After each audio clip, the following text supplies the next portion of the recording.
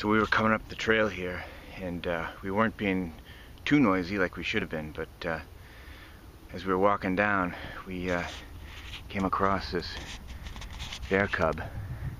It was making its way towards the pond to catch a drink of water.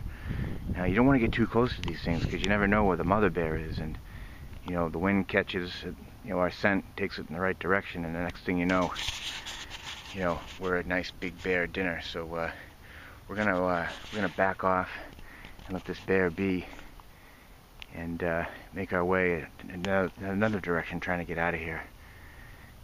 So long, bear.